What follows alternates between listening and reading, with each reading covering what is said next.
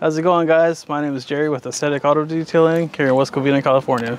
And today what we're going to do is we're going to do a buff and wax on this Maybach, Mercedes Maybach. So the main focus is just kind of get rid of some oxidation and kind of make the paint pop. This does have a lot of swirl marks. We're not going to do like a step 1, step 2 paint correction, but in the process, it is going to clean up, you know, some of those swirl marks. So, and the reason why I said that is because the product that I use is a 3D one, and it's a hybrid. So it has cutting compound and finishing polish. So in step 1 polish, what you would really do is you're gonna go a little slower and focus more on the swirl marks. This one is just gonna clean up the paint, make it pop. All right, so what's gonna be the first step, Jerry? All right, so what we're gonna do today is we're gonna start off with the wheels, you know, clean them up, degrease them, agitate. Then we're gonna go ahead and wash it. We're gonna clay bar, do some iron decontamination, and then we're gonna dry it, and that's where we start with all the buffing.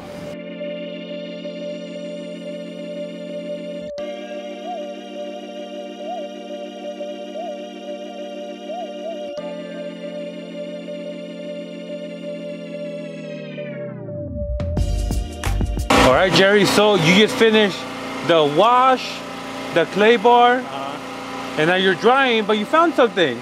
Oh yeah, we were here yesterday, so we kind of like told him already there's kind of some imperfections and on his other vehicle, so he kind of knew we were gonna find something on this one. So he said, like, look, whatever you guys come across, just do the job and show me after. Which there's kind of a flaw in that because every client's different, so they could just be like, oh, why didn't you bring it to my attention before? So take a look at this right here. So I had to take a video for my records also. That right here. Yeah, this right here. What is that, like a scratch or something? No. I don't know. I mean, it looks like some oxidation. It might come off.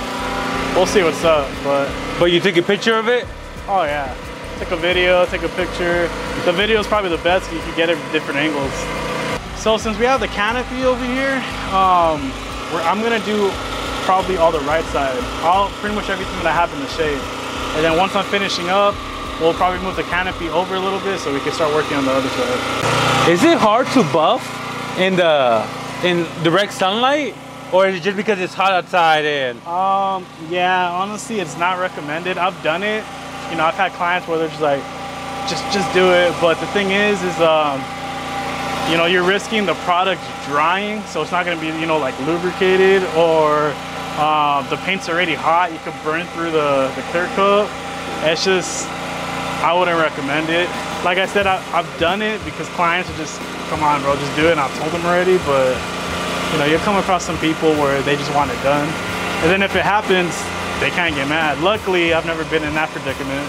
But let me know, have you guys ever have to like buff, you know, in direct sunlight? If so, do you guys recommend it, or would you rather stay away from it? All right, Jerry, what equipment and chemicals are we gonna be using? All right, so we're gonna be using the 3D one that I showed you guys earlier. And then this is a Max Shine. This is a 3-inch polisher. Yes, sir, it's been through some stuff. Yep, so I like to use well, it depends on what area I'm doing. So if I'm gonna do a hood or a trunk, you know, bigger surface, I'll use like a 5-inch polisher. But if I'm going to if I'm gonna do a door, you know, kind of little tight areas like that, I prefer to use the 3-inch.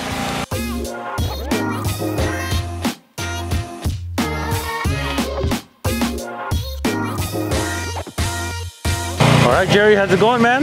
So far, so good, man. So far, so good. So my question is, I don't know, man. Maybe I don't have the eye, but how can you tell it's working? Or that you're getting any results? So it's kind of hard to tell in the shade, but once we take off the canopy, you'll be able to tell for sure. So pretty much like right now on the shade, you just have to trust the process.